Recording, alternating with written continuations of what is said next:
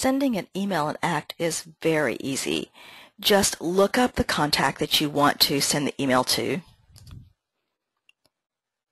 locate their email field in the database, and just click on it. It immediately starts an email that you can use to send. Let's just call this a test.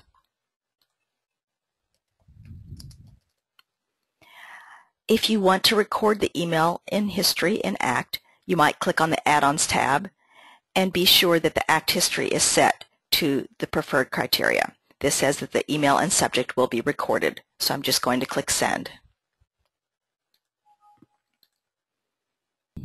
When I click the History tab, I should be able to see the email that was just sent. You can send the email straight from Outlook just by starting a new email, and if you know the person's email address, enter it. We'll call this Test 2. And even though I didn't start it from ACT, I still want to record it and click Send. When I return to ACT and I wait for a few seconds, sure enough, there's the email that was sent straight from Outlook. If you typically send an email with the same text to a lot of people, you can create templates for your emails the same way you create templates for your word merges. I've created one. Instead of using the other from template, I'm going to send write email message from template. It was this a thank you email message. It'll automatically merge the current contact into your Outlook email. Then I just have to fill in the subject line, make any changes I wish to the email, and then verify that your history is being created and click Send. You'll notice I may have to press F5 to refresh my history, but there's my email, my templated email that also went out, displayed in history. Keeping your calendar in ACT is important from a sales perspective.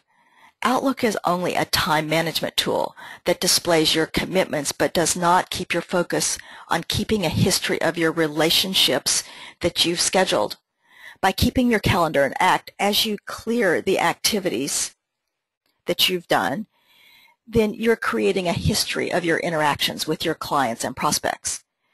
By syncing your calendar to Outlook, others in the company can see what time is blocked on your calendar. Let's look at how to do that. We'll click Tools, Preferences. On the Email and Outlook Sync tab, notice here is your Outlook Sync calendar. I want to enable the calendar sync with Outlook. I can look at the advanced preferences and notice the types of activities that we'll be sending over. I want to send everything over. And click OK and OK.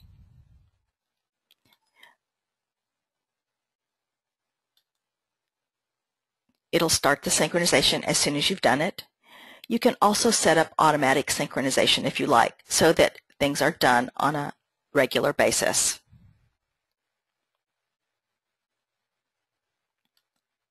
Once the calendar synchronization is finished, you can go to your calendar and Outlook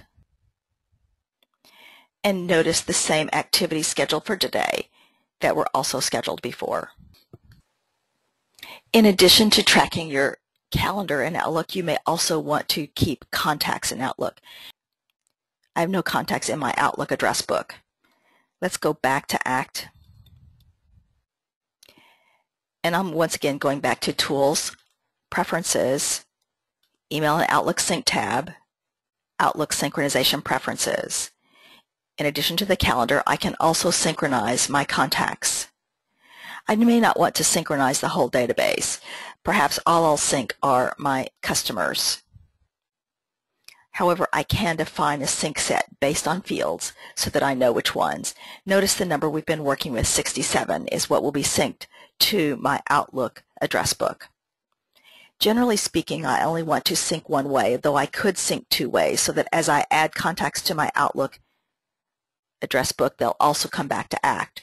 However, in most organizations, I like to keep the personal contacts in my Outlook out of my ACT address book. Let's click OK. Once again, it's going to synchronize now. And I'll click OK to complete the preferences change. Once the synchronizing contacts has completed, it will display a box in the lower portion of the status bar.